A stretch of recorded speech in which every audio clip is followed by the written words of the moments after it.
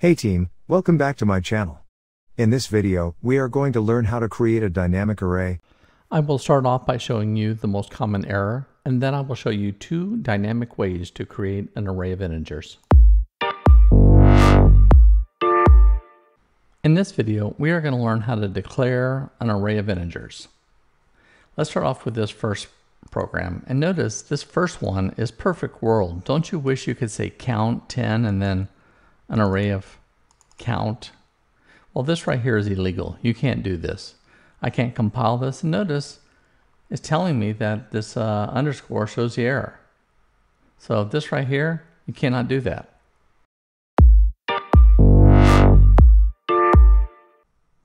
In this example, we are going to be using the malloc command to actually go and allocate memory off the heap for us. Now, a lot of times people hear heap and they don't know what to think of that. And all that really is it's a part of memory where we store our variables. That's all that means. So here I have 10. I'm going to send 10 and the size of int. So 10 times 4 is 40. So malloc is going to go and get 40 bytes off the heap. Then it is going to have the return value. It is going to be the pointer to where this memory begins. That's all that means. Then I'm going to go through there and initialize that to -1, but let's put a breakpoint on line 21 here. And notice when this runs and I go get that malloc command, notice its values over here in this side windows. It's -842 blah, blah, blah. That's a bunch of junk. We need to go through there and initialize that memory. I'll meet you on line 27. Once I initialize it, notice I've set everything to -1. That's the value I wanted. I could have put anything here. 0, -100, whatever.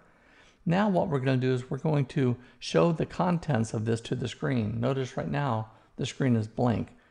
Whenever we pass around arrays, you need to pass two things.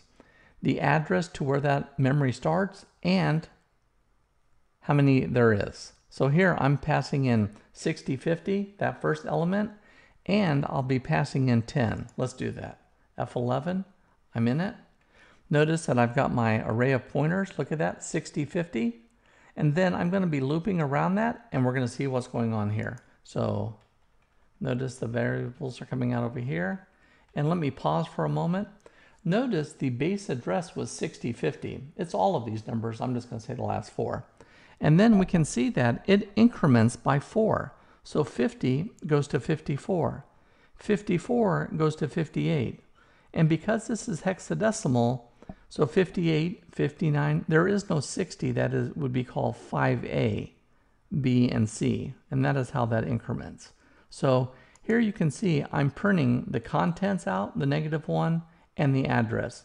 The content goes in this %D, and the address of where it's in memory is %P. Let's continue. I'll meet you on line 12. And we're done. We've got all 10 items. And once I'm back to my program, remember, whenever we use the malloc command, we've got to use the free command. So this gets memory off the heap. This gives it back.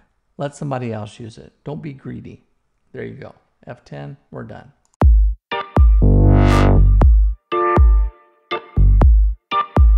In this example, we're going to build another type of array, and we're going to use the function called CALLOC.